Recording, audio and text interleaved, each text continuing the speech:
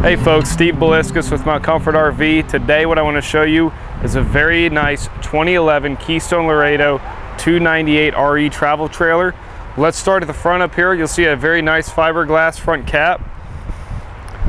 Electric tongue jack, so no cranking necessary, and I really do enjoy how they've hidden the propane tanks under here to keep the bugs off them, give a nice, very streamlined look to this particular trailer. Walking around to the back here, you'll notice we do have a bedroom slide, but we'll showcase a little bit more up front, inside. And then, as you come over here, the business area of the trailer, we got our utility shower or outside shower, nice light so you can see what you're doing if it's dark out, your city water connection, and your black tank flush.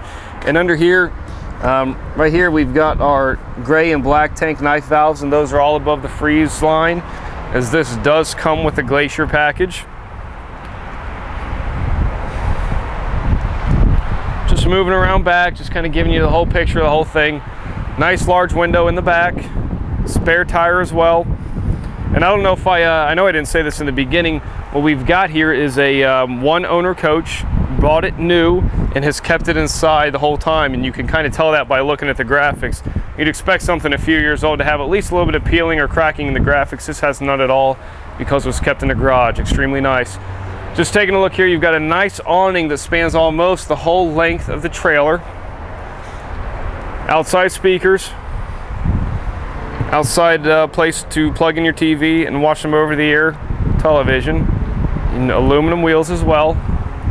Already outfitted with the grate, so you don't need to mess with that when you're picking it up.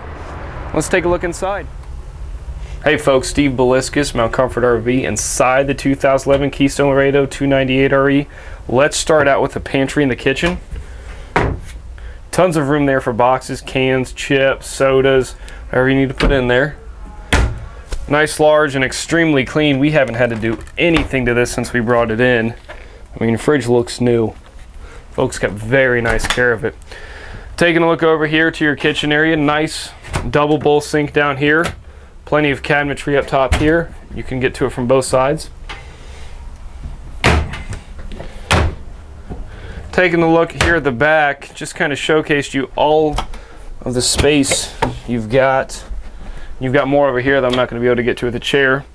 You've got your DVD player over here as well. This TV does lower electrically. Taking a look onto the other side, you'll notice you do have some additional cabinetry above the couch, which does turn into a nice hide-a-bed. Since this coach is set up for two people, you don't have to worry about the booth. You've got four nice chairs that you don't have to suck it in to get in and out of. And of course, we have indoor speakers to complement our outdoor speakers. A nice big 15K AC for those hot summer days, and Tony and I are feeling that right now. If you take a look in the bathroom, a couple things to notice. One, plenty of place to sit down and do your business. Nice towel racks, and of course a medicine cabinet and a linen closet underneath the sink.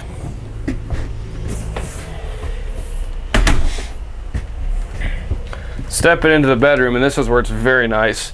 You've got your nice east-west bed and a slide. Plenty of storage underneath. If you take a look, you've got four nice full extension drawers under here. Even more storage up here, and if you gotta do the bed and east-west slide, this is the best way to do it. You can put a TV in here, put it on a slide mount however you want. You can mount it out here.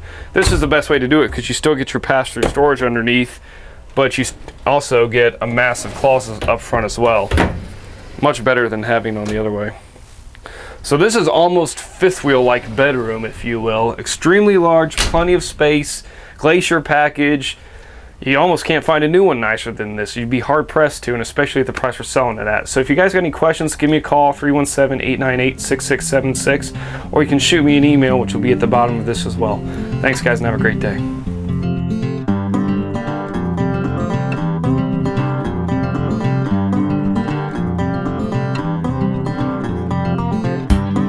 I'm crooked. This thing gets crooked sometimes.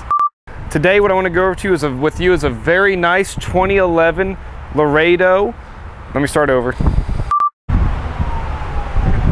Hey folks, Steve Belisk. Let me try again.